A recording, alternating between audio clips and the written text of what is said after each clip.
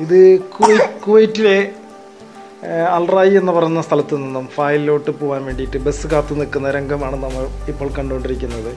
ഇവിടെ പൊതുഗതാഗതം, അതായത് പബ്ലിക് ട്രാൻസ്പോർട്ടേഷൻ ഇവിടെ വളരെ സുലഭമായി ലഭിക്കും. ഓരോ ബസ്സിനും ഓരോ നമ്പറാണ് നമുക്ക് ഇവിടെ നിന്ന് കിട്ടുന്നത്. ഓരോ ബസ്സിനും ഓരോ നമ്പർ, ഓരോ റൂട്ടിനും ഓരോ നമ്പറാണ്. നമ്മുടെ നാട്ടിലൊക്കെ ഓരോ ഇത് അൽറായി ലുലു ഹൈപ്പർ മാർക്കറ്റാണ് ഇപ്പോൾ നമ്മൾ കണ്ടുകൊണ്ടിരിക്കുന്നത്. ബസ് സ്റ്റോപ്പിൽ നിന്നുള്ള കാഴ്ചയാണ്, ഒരു ലോങ് ഷോട്ടാണിത്. അതുകൊണ്ട് തന്നെ എത്ര മാത്രം ക്ലിയർ ആവുന്നുണ്ടെന്ന് അറിയില്ല. നമ്മുടെ നാട്ടിലാണെങ്കിൽ ഓരോ ബസ്സിനും മലയാളത്തിൽ മാത്രമേ എഴുതിയിട്ടുള്ളൂ ഓരോ റൂട്ടും. ഇവിടെ അങ്ങനെയല്ല. ഏത് വിദേശിക്കും, ഇന്ന് പുതുതായി വന്ന ഒരു വിദേശിക്ക് പോലും കൃത്യമായിട്ട് ആ ബസ് നമ്പർ നോക്കിയിട്ട് നമുക്ക് കയറാൻ പറ്റും. ആ നമ്പർ മാത്രം അറിഞ്ഞിരുന്നാൽ മാത്രം മതി. പിന്നെ അടുത്തിരിക്കുന്ന ആളോട് ഇറങ്ങേണ്ട സ്ഥലം ചോദിച്ചു വെക്കണം, ഇല്ലെങ്കിൽ നമ്മൾ വേറെ എവിടെയെങ്കിലും പോയി ഇറങ്ങും. കുവൈറ്റികൾ പരമാവധി അല്ല, ഒരാൾ പോലും ഈ ബസ്സിൽ കയറാറില്ല. കാരണം അവരെ വീട്ടിൽ 5, 6, 7, 10 വണ്ടി വരെയുള്ള സ്വന്തമായിട്ടുള്ള കാറുകളുള്ള ആളുകളുണ്ട്. അതുകൊണ്ട് തന്നെ അവർക്ക് ഇതൊന്നും വലിയ അത്ഭുതമുള്ള കാര്യമല്ല.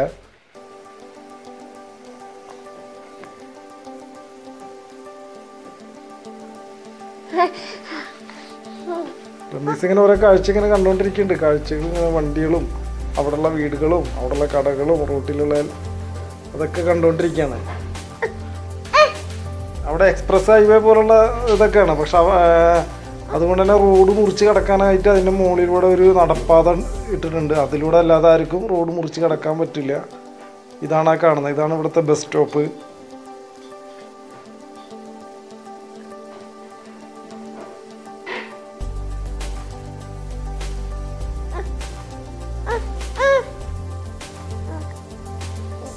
ഇവിടുത്തെ ട്രാഫിക്കൊക്കെ വളരെ വളരെ ക്ലിയറാണ്.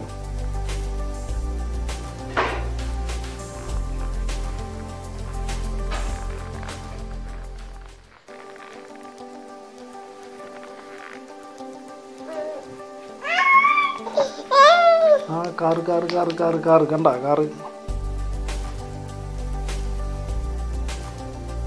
വലിയ ബിൽഡിംഗ് കണ്ട.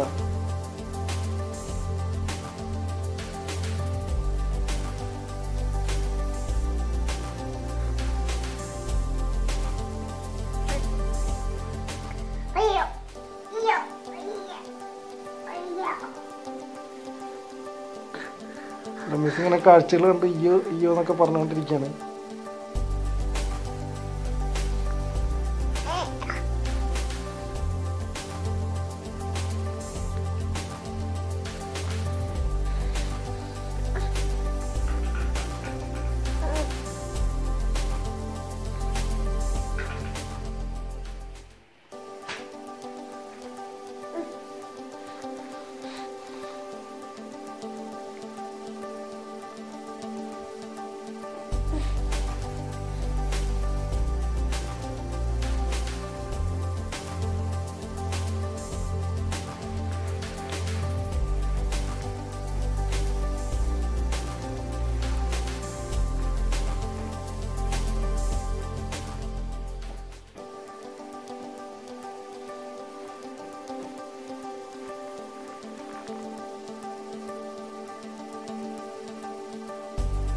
ഇതൊക്കെ ഓരോ ഗവൺമെൻറ് സ്ഥാപനങ്ങളാണ്. ഇവിടുത്തെ കുവൈറ്റിലെ ഗവൺമെൻറ് സ്ഥാപനങ്ങളാണ്. അറബി ആയിരുന്നു കറക്റ്റായിട്ട് എന്താണെന്ന് മനസ്സിലാക്കാൻ കഴിഞ്ഞിട്ടില്ല.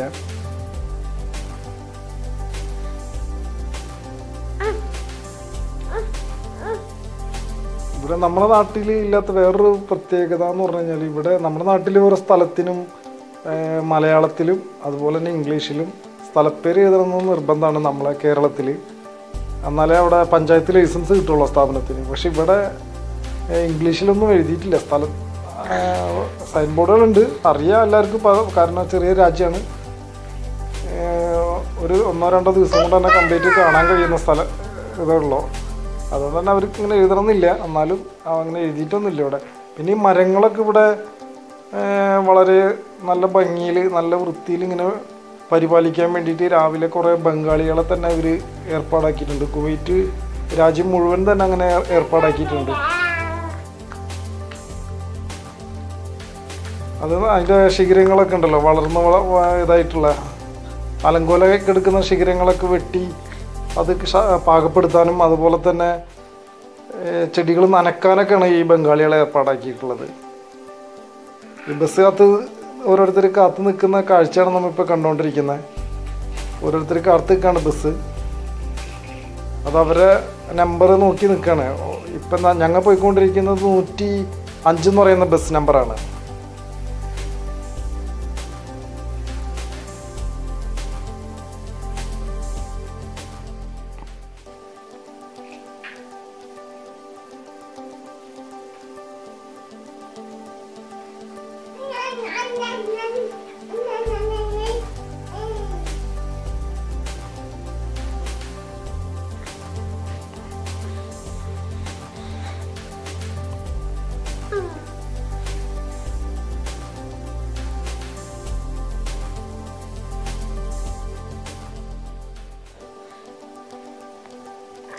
മരങ്ങൾ കണ്ട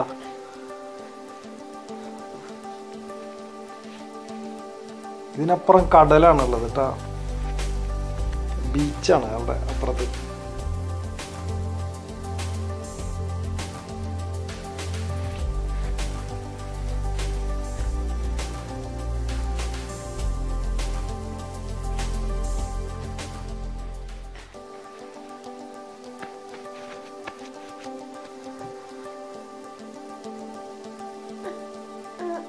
ബസ് ഇങ്ങനെ ഓരോ സ്റ്റോപ്പ് ആകുമ്പോൾ ഇങ്ങനെ നിർത്തുന്നുണ്ട്. അതിൽ പുതിയ ആളുകൾ വരുന്നുണ്ട്, അവരെ സ്റ്റോപ്പ് ആകുമ്പോൾ ഇറങ്ങിപ്പോകുന്നുണ്ട്. അങ്ങനെ ഇതിൻ്റെ ലാസ്റ്റ് സ്റ്റോപ്പ് ഫായിൽ തന്നെയാണ്. ഞങ്ങൾക്ക് അവിടെയാണ് ചെന്നിറങ്ങേണ്ടത്. ഫായിൽ എന്ന് പറഞ്ഞാൽ ഒരു ബീച്ച് ഏരിയയാണ്. അത് നല്ല വിശാലമായ സുന്ദരമായ ബീച്ചാണ്. അതൊരു ടൗണും കൂടിയാണത്.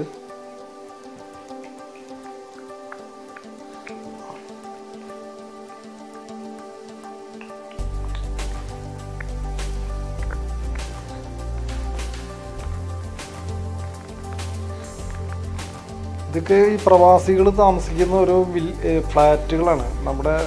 നമ്മളെപ്പോലുള്ള ആളുകൾ വന്നിട്ട് താമസിക്കുന്നത് ഇതുപോലുള്ള ബിൽഡിങ്ങുകളിലാണ്. ഇതിനേക്കാളും വളരെ കൂട്ടം കൂടിയ ബിൽഡിങ്ങുകളാണ് അവിടെ ഞങ്ങൾക്ക് താമസിക്കുന്ന പ്രദേശം. കുവൈറ്റിലെ എല്ലാ സ്ഥലത്തും ഇതൊരു ഒറ്റപ്പെട്ട സ്ഥലം പോലെ കാണുന്നത്. ഇത് കെയ്ത്താനാണ്. കെയ്ത്താനിലൊക്കെ കൂടുതൽ ആളുകൾ പ്രവാസികൾ താമസിക്കുന്ന ഒരു സ്ഥലമാണ്.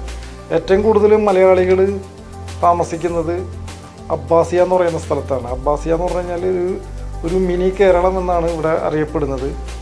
കേരളത്തിലെ സിനിമാ താരങ്ങളും അതുപോലെ തന്നെ മതപ്രഭാഷണ ആളുകളും എന്ത് പരിപാടി ഉണ്ടെങ്കിലും ആദ്യം വരെ അബ്ബാസിയയിലാണ്. എന്ത് ഫങ്ഷൻ ഉണ്ടെങ്കിലും, ഈ ഓണം, വിഷു, പെരുന്നാളിൻ്റെ എന്ത് ആഘോഷം ഉണ്ടെങ്കിലും ഇവിടെ അബ്ബാസിയ എന്ന് പറയുന്ന സ്ഥലത്താണ്. മലയാളികളുടെ ഒരു പ്രധാന സാംസ്കാരിക കേന്ദ്രം കൂടിയാണ്. അവിടെ രാത്രി ആയിക്കഴിഞ്ഞാൽ എന്തോ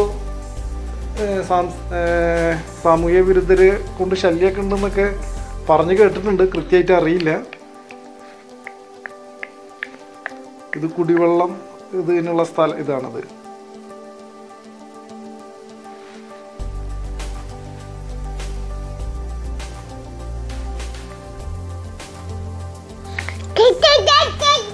കുട്ടികളുടെ കളിപ്പാട്ടം കണ്ടപ്പോൾ റമീസിനെ അത് കിട്ടാനുള്ള ഇതാണത് നമ്മളിപ്പോൾ കണ്ടത്, ആവേശം. ഇതൊക്കെയാണ് ആളുകൾക്ക് താമസിക്കുന്ന ബിൽഡിങ്ങുകൾ, ഇവിടുത്തെ ഫ്ലാറ്റുകൾ.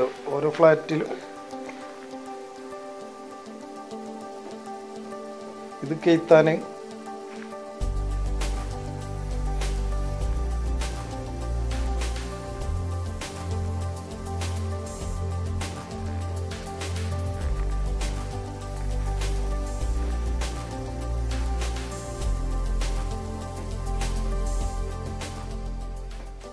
ഇതിവിടുത്തെ പ്രധാനപ്പെട്ട ഒരു ബാങ്കുകളിൽ ഒന്നാണ് ബുർഗാൻ ബാങ്ക് എന്ന് പറയുന്നത്. ഈ ഗൾഫ് ബാങ്ക് അങ്ങനെയുള്ള കുറേ ബാങ്കുകളൊക്കെ ഇവിടെ ഉണ്ട്.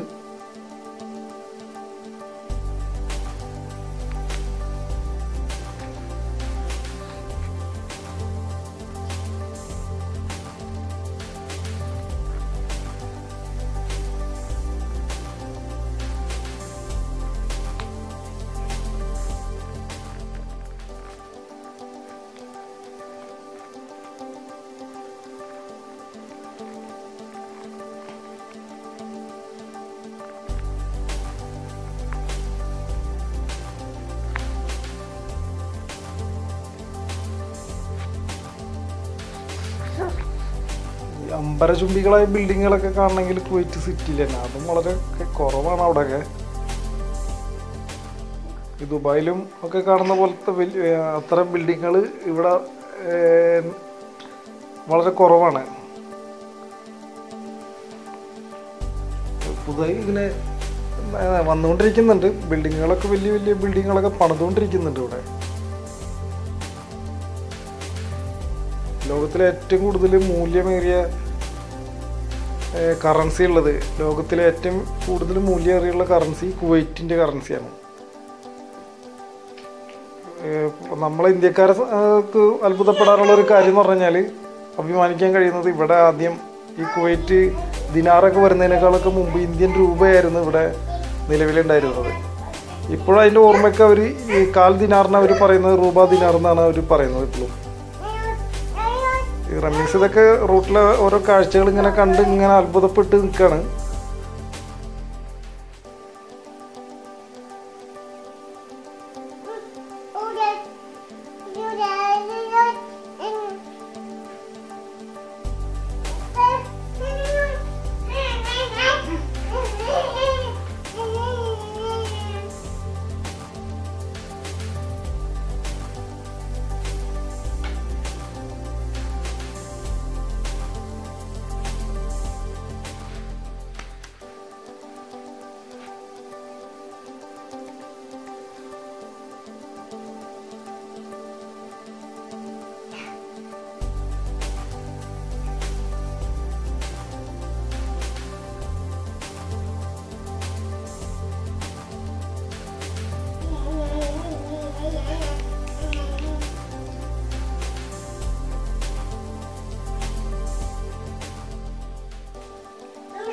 ഇങ്ങനെ ഒരുപാട് രാജ്യക്കാരായ പ്രവാസികളാണ് ഈ വണ്ടിയിൽ, വാഹനത്തിൽ നമ്മളോടൊപ്പം യാത്ര ചെയ്യുന്നത്. നമ്മളെ ഏറ്റവും മുന്നിലുള്ളത് ഒരു ഫിലിപ്പീനി കുടുംബമാണ്. അതുപോലെ മസരികളും എല്ലാം, ഇന്ത്യക്കാരെല്ലാവരും ഉണ്ട് ഇതിൽ, ഈ ബസ്സിൽ. വളരെ സന്തോഷകരമായ യാത്രയാണത്, ഫഹലോട്ടുള്ള ഈ യാത്ര.